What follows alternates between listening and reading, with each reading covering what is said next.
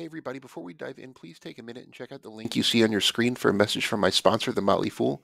It's the best way to support this work that Tyler and I are doing, and you can get the top 10 stocks to buy right now. So, Warren Buffett's stock portfolio, specifically Berkshire Hathaway's stock portfolio, is a massive collection of investments. It's valued at about $330 billion last I looked. It has about 4 dozen different stocks in it. And if we're being totally honest, it's a great place to get some good investment ideas that aren't high risk and should make you money for years to come. But it isn't perfect. A lot of us want, more excitement or, to branch out a little bit other than Buffett's investment universe.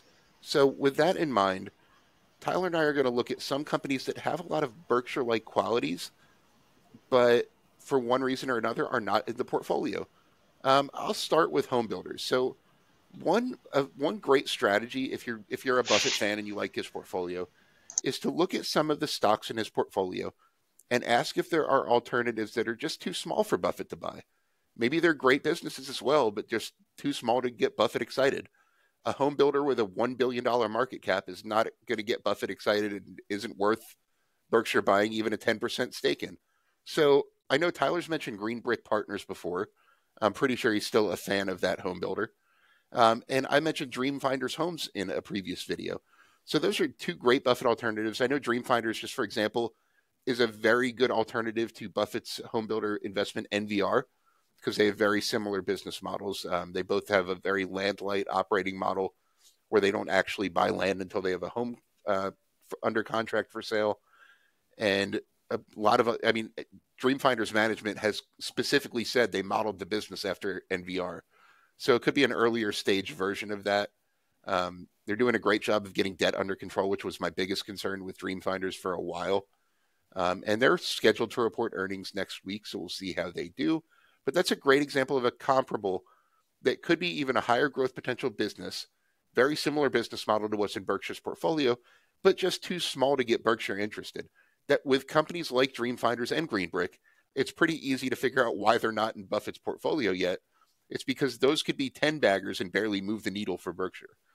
And so home builders, I think, have a lot of opportunity in general right now, but I like to play the kind of smaller players than Buffett does. Tyler, what do you got?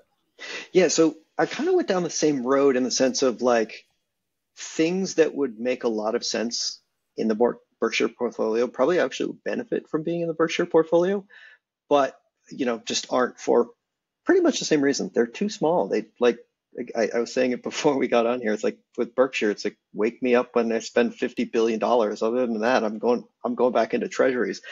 But one business, and this is actually something that's in the wholly owned portfolio. It's quite a small position, but Berkshire owns auto dealerships, and auto dealerships are actually one of the businesses that makes a lot of sense for investors in that same way. I know there's a lot of hand wringing lately of like, oh, the dealership model is, customers are losing faith in this. With things like Carvana and a lot of like online buying opportunities for cars, but I don't think it's the huge threat that I think a lot of people think that it is, because a lot of dealerships have service centers aligned to them, and service and used cars are by far their largest profit centers. Actual new car sales are not like the biggest profit generator when it comes to auto dealerships relative to its other components. So there's still a lot of revenue and profit generating opportunities in the automotive dealership business that are probably going to last for a very long time, as long as we're probably all still driving cars.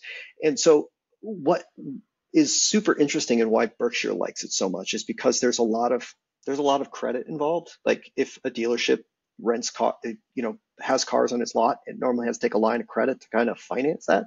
And so like low costs of capital is very beneficial for them. So that's why they fit really well in Berkshire.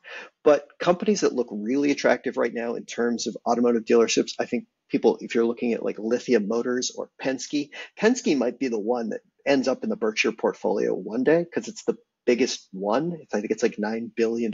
So maybe that might be large enough for something for Berkshire Hathaway to actually take a bite at. But Lithia Penske Group 1 Automotive is also another one worth mentioning.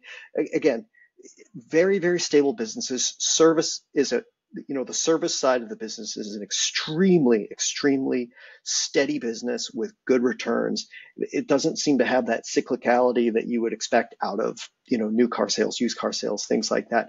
And relative to other things in the market, most of these businesses are quite cheap. All three of these companies are currently trading for less than 10 times free cash flow. And so looking at this, those are the kind of businesses that not only would make sense in the Berkshire portfolio, but something that I think would be like an actual target today based on their valuations. Yeah, another thing that I think has a lot of Berkshire qualities are some of the real estate stocks, especially today. Berkshire, until recently, had a company called Store Capital in its portfolio, which ended up getting taken private. And Store Capital was a net lease REIT that essentially owned retail and service industry properties primarily. Um, the most direct comparison to that in the public market today, I would say, is Realty Income. Ticker symbol is O. And REITs, Warren Buffett loves real estate in general. He's written about it several times in old Berkshire letters, even saying how he'd rather own a farm than own, own gold, for example. Like, he loves real assets that generate capital and things like that. Very stable cash flow for the most part in real estate. So Realty Income, because of the interest rate environment, REIT stocks have been beaten down recently and pay very attractive dividend yields. And Berkshire loves a good, solid dividend that has a great track record of going up. Realty Income pays about 5.5%, or probably even more right now, and has has a 28-year streak of raising its dividend every quarter. I can't even keep track anymore. It's made over 600 consecutive monthly dividend payments to shareholders, dating back to even before it was a publicly traded company. And it just has a really good record and just a lot of qualities Berkshire would like. And it's big enough that Berkshire could actually buy a stake and have it be a needle-moving investment. Yeah, I was going to just mention though, because one thing that is so hard with real estate, even relative to other things, is because of the way that real estate trusts are structured. Berkshire can only own so much, right? Like, I think by the way that REITs are chartered, you can't own more than, any single person can't own more than 5%. It's kind of the way that they've been structured over time. And so, like, even with other, you see, like with Apple, for example, it doesn't want to go over that 10% threshold. With REITs, you can't even go over 5. Yeah, and I mean you can with special permission. So the technical rule, is that no five shareholders can control 50% of a REIT. So in practical nature, some REITs limit ownership to 10%. Some try to limit it to an even lower threshold, as you mentioned, 5%.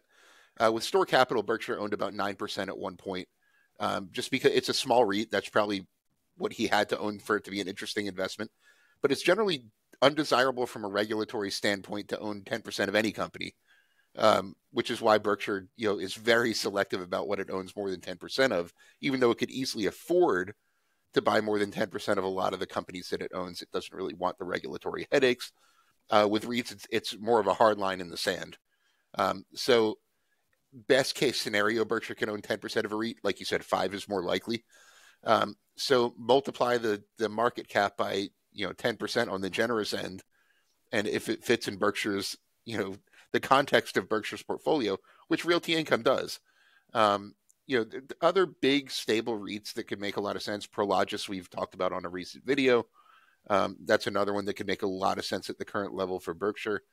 But I'd love to see them replace Store Capital in their portfolio with some other real income generating real estate, especially in this environment. It'd be a great way to put some of their cash to work without sacrificing yield, which is, I think, a big thing Berkshire is hesitant about. That is $140 something billion of cash that now is generating like 5% interest. So it's a less easy decision to get rid of that, even if there's a nice opportunity. So I think that'd be a good alternative. Once again, thank you so much for joining me. Be sure to click subscribe if you don't subscribe to my channel already. And as always, this video is sponsored by The Motley Fool. Be sure to visit www.fool.com/Frankel to receive the top 10 best stocks to buy now.